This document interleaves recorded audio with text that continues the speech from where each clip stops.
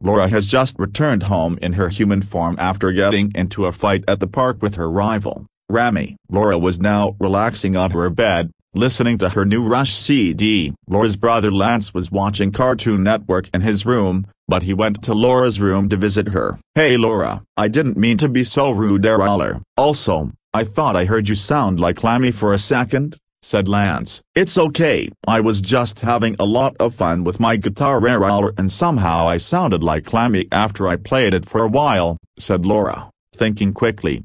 Little did Laura know that Lance peeked out the door and watched Laura turn into Lammy. "For an amateur, you're not bad at playing guitar at all. Keep practicing and you'll be playing in a band before you know it," said Lance. "Thanks," said Laura. Lance went back in his room and continued watching Cartoon Network. After Laura's Rush CD finished playing, Laura went inside Lance's room and watched Samurai Jack with him. Later that day, Laura's parents came home with pizza for dinner. "Happy birthday, Laura," said Laura's mom and dad. "I also wanted to give you this," said Laura's dad, holding a black guitar case. "Thanks, Dad. You're the best," said Laura as she took the case and put it in her room. After Laura's family indulged in the pizza and digested it, Lance took out an ice cream cake from the freezer, complete with the members of Milken on it.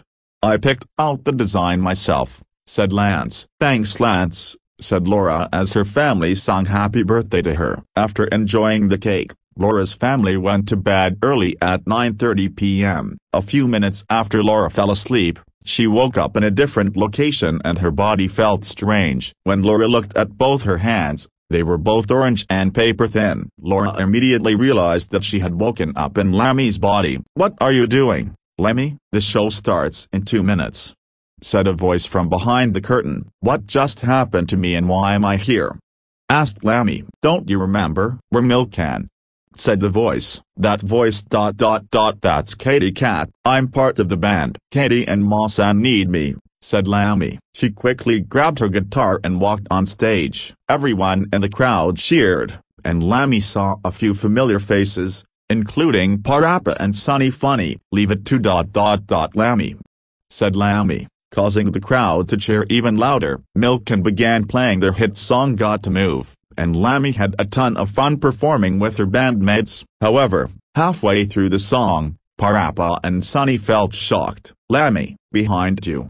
shouted Parappa. The band stopped playing their instruments and Lammy looked behind. She saw her rival Remy, who quickly grabbed Lammy by her shirt. Both the sheep's surroundings faded to black, and Katie couldn't save Lammy in time. "You know, even though I'm dead, I can still haunt you in your memories and your dreams," said Remy. "Let go of me." "I was having a ton of fun," said Lammy as she tried to free herself, but her hands went through Remy's right hand like a ghost. Remy obeyed, but without warning, she quickly punched Lammy in the face. There was a flash of white for a split second, ending the dream. Laura quickly opened her eyes, rose from her bed and gasped, trying not to scream. After a few quick breaths, Laura calmed down. "Phew, it was a dream," said Laura. Laura looked at her watch and saw it was 10:30 a.m. She put on a good outfit, ate breakfast and decided to go to the playground before school started the next day. "Well ...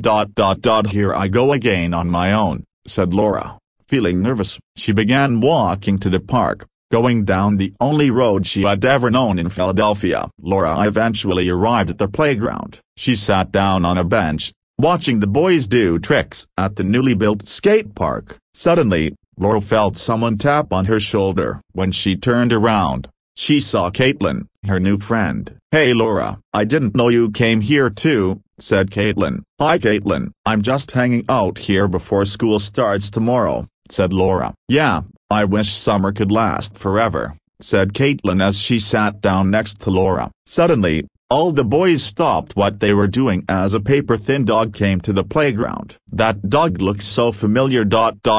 I saw him in a dream I had last night. I don't remember his name though," said Laura. "I know him. His name is Parappa. Also, last night I had a dream where I was in the year 3000. Not much had changed, but they lived underwater," said Caitlin. "You gotta do what?"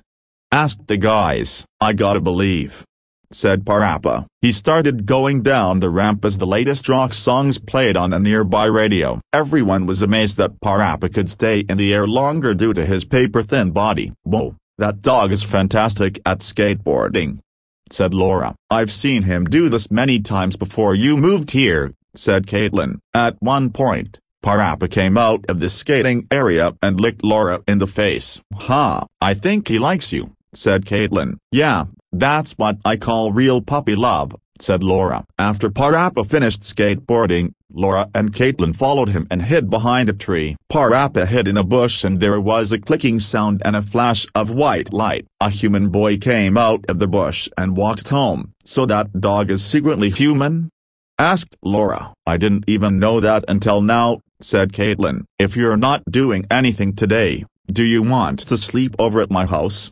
asked Laura. "Sure, my parents don't mind. I also heard that Blockbuster is having a sale today, 50% off all of their VHS tapes, purchase and rental. We could rent a tape or two before the prices go up again," said Caitlin. "Sounds good, let's go," said Laura. She and Caitlin went to Blockbuster and rented a VHS copy of Samurai Jack, the premiere movie. The girls then went to Laura's house to hang out. "Nice choice, Laura. I love this show," said Caitlin as she and Laura sat on the floor in Laura's room. "I've seen all of the episodes except for the first 3. This should be a good movie," said Laura. "Wait, I forgot to bring a change of clothes and a sleeping bag," said Caitlin. "Don't worry, I have an extra sleeping bag in my closet and most of the time I sleep with my clothes on," said Laura as she pulled out 2 sleeping bags. The door opened, and Laura's mom came in. "Hi Laura, I see you made a new friend,"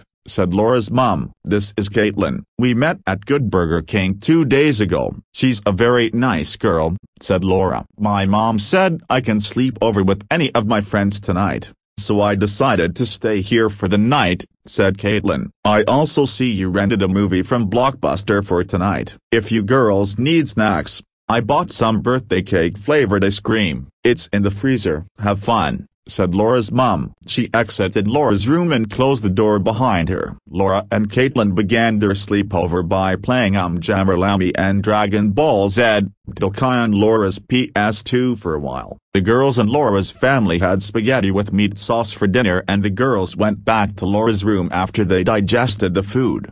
"I forgot to tell you that yesterday was my 16th birthday," said Laura. "Oh, happy late birthday. What did you get?"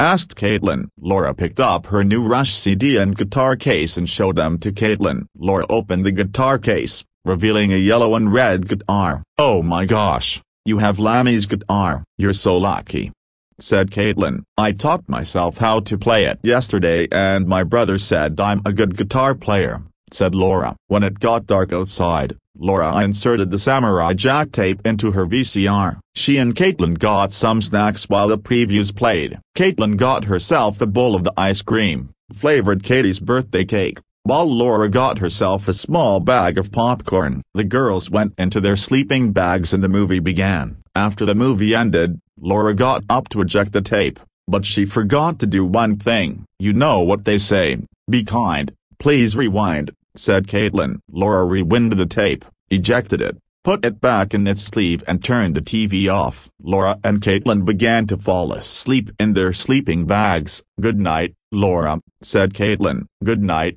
Caitlin," said Laura. Both the girls fell asleep, and eventually they were in separate dream worlds, lost in their own thoughts. Caitlin's body began to change completely without anyone knowing. Starting with blue fur covering Caitlin's body. All the hair on Caitlin's head shrunk until it was a small blonde cowlick on her forehead. Her nose shrunk into a round pink nose as her ears moved to the top of her head. Caitlin's ears slowly pointed out into a triangle shape and her eyes separated a little further from each other. Caitlin's pants slowly turned into a red and white striped design while her Rush t-shirt turned into the same design as her new pants. Caitlin's new shirt shrunk, revealing her now blue belly as her shoes turned blue and purple with brown on the bottom. Caitlin's entire body lost all its dimensions as it became paper thin and a thin blue cattail slowly grew above Caitlin's butt. It was now morning, and Caitlin was now an paper thin blue cat. She woke up, feeling strange and more energetic than before.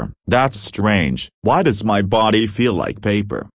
asked Caitlin as she looked at her blue hands. Caitlin got out of her sleeping bag and walked to the nearest mirror. "Oh my gosh, I'm a cat," said Caitlin, who saw herself as Katie Cat. At first she was shocked, but she smiled at her new self. Katie walked up to Laura's sleeping bag to wake up Laura. She quietly unzipped Laura's sleeping bag and tickled Laura's belly. Laura began laughing uncontrollably and eventually woke up. "Stop, I'm very ticklish," said Laura as she looked at Katie. "Katie Cat, is that you?"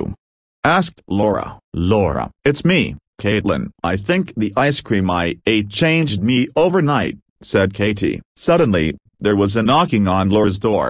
Both the girls looked at the door and realized school started that day. Will Laura and Caitlin admit the truth? Can Caitlin find a way to change back? Find out next time on Lammy and Katie's Crazy School Day.